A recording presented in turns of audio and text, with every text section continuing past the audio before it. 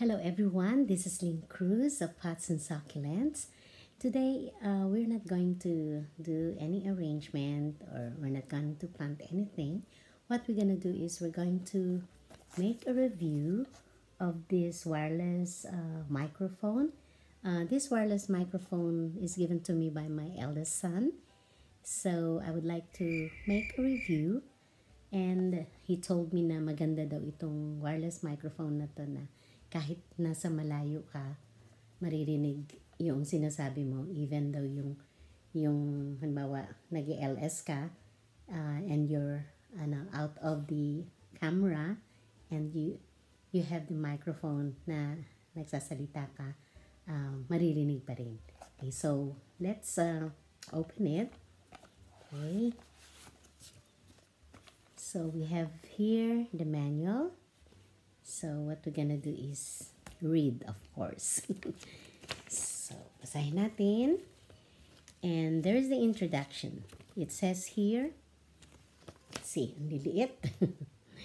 Thanks for choosing our product. This product is a smart wireless microphone that provides professional grade recording output. Plug and play. No app required. Multiple uses. It can be used in online live broadcast, video vlog shooting, program interview, recording, video teaching, and other occasions. The wireless microphone consists of two parts. Okay, ano kaya yung dalawang yan? One is microphone transmitter. The other one is Type-C receiver. So see a below picture. So ayun yung picture. Yan, and dito siya. Okay, ito yung yan. Ito yung microphone. Okay. Ano yung isa? Transmitter yun, ano? Okay, let's see the other one is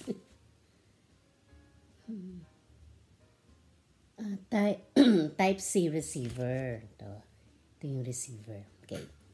So, natin. There's a diagram here. Ang diagram niya, di ba yung diagram is yung pinakaloob nitong nitong microphone or ano yung nagagawa. Yun ba yan? Mga electronics engineer. Okay. Ang sabi dito is windproof net, microphone indicator, microphone Type-C charging port, liliit, microphone clip, yan, microphone clip, yan, ito yan, and switch key, microphone reset key, Type-C port to connect phone, sa phone nga daw ikino-connect, receiver indicator, reset key of receiver, Type-C port of receiver, and rope hole. Okay. So, how to use? Sabi dito, connect the Type-C receiver to phone with Type-C port. The connection is successful if the phone displays a small icon. Okay, connect daw yung Type-C receiver sa phone. Okay. Ito yung Type-C receiver, no? So, tanggalin natin yung plastic. So, ito yung phone natin. Ito yung Type-C receiver. Ang sabi, we have to plug it in. Connect daw. Let's connect it. And the connection is successful if the phone displays a small icon.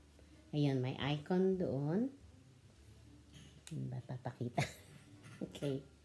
Ano pa? Okay, so ito na, no? And then, step 2, yun yung step 1. Step 2 is press the switch key of microphone. The indicator light turns green and the phone power is turned on. Okay. So, ito yung microphone. Saan to? Kalagay switch me. So, ano ba ang sabi? Switch key of microphone. Press natin. Ito ba? Ayaw. Ayaw naman. Ayun. Ayun. Ayan. Kita nyo, color green na siya. Okay. So, ang sabi, when it's color green, the phone displays an icon. Okay. Yan. Okay na. So, step 2 yun. And we have here the step 3. Okay. Step 3 is the indicator red light of receiver keeps always on.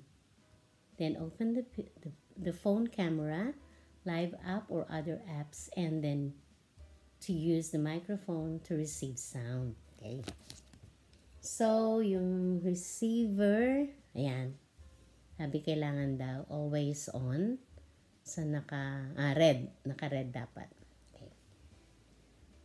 Okay, so pwede na daw. So, we have to talk. Okay. Ano ba sasabihin natin?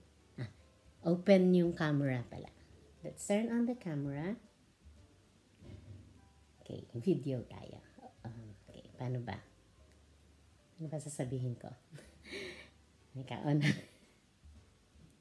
Okay.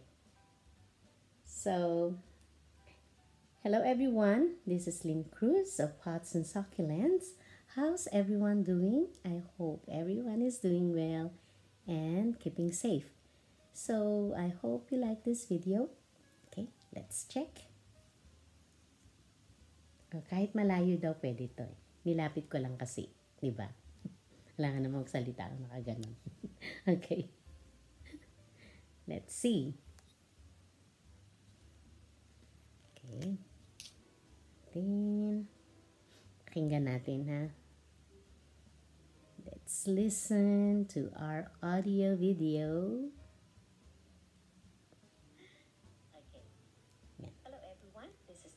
Of Pots and Succulents.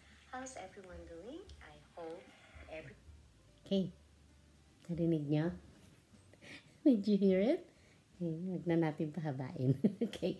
So, ang dali lang gamitin, di ba? Napakadali. And, tama-tama lang to sa akin na hindi ako marunong talaga sa technology. So, tama yung sabi, plug and play. Ayan. So, I recommend din ito sa mga small YouTubers na katulad natin. And it's cheap. It's only $85. So, kayang-kaya. Pag-ipunan natin. Yun lang. So, I hope na magustuhan ninyo itong ating review na gagamitin ko na sa aking live stream para if ever na malayo ako, may ginagawa, naglalaba, or ano, pwede ko kayong kausapin. Diba? Yun yung ginagawa ng mga nanay na YouTuber.